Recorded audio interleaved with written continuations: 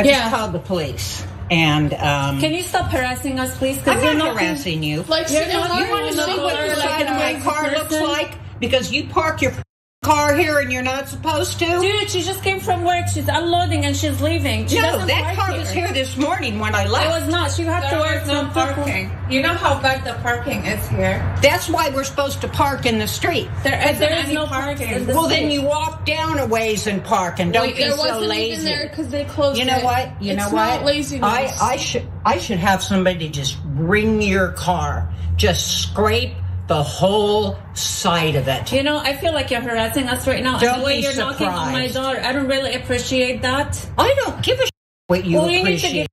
Because, no, I don't. The homeowners has sent you notices over and over again. You have something personal against us because the whole neighborhood parks their car, and I have pictures of that is not true. Of your car in front of your house. Do you want me to show for you? 10 minutes, 15 minutes. It was there overnight. Well, you know what? It's going to be here overnight. I don't care. It's going to be here, and I've told the police they're coming out. I never come to you and harass you, but it's always you that have problem. No, you have something. Everybody else in this neighborhood. Okay, everybody else parks. No, they don't. Nobody else parks. Yeah, she parks her car in front of her house for about 15 minutes. No, she does that at nighttime. Well, you better move it. And you did it overnight. We'll wait till the cops come here and then I'll move it. Move it.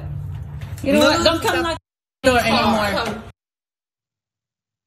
These HOA thugs are out of control. This is OG Karen. OG Karen knocked on the door and said, I have called the police, and then threatened to do criminal activity against her own neighbors and cited the HOA in the process of doing this. There's more video. Here it is.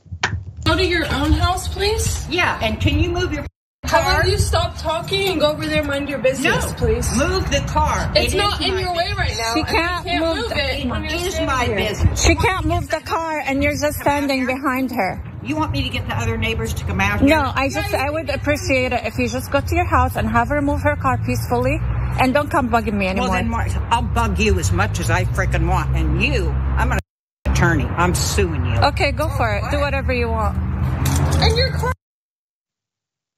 I think it's time for us to start considering prosecuting members of the HOA under the RICO Act. This is organized crime. These individuals are relentless. Not only did she knock on the door, she said, here's what I'm going to do to your car. It was a criminal matter at that point.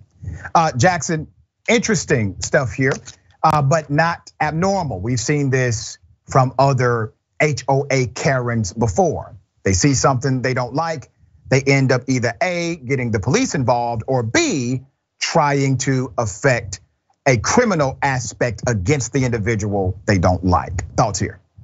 Well, and not only that, but you better let them do it too, and you better let them talk to you and treat you however they feel like. Because if you stand up for yourself, you're going to be even more trouble. You know, it's always, she said, I'll do whatever I want. Like, okay, well, if I do whatever I want, then there shouldn't be too much of an issue. Then there should be.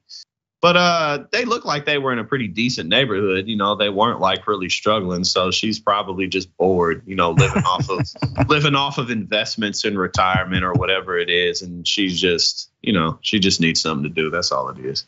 All right. You know what they say, Jackson. Find your toy. You want something to play with. Yep. There you go.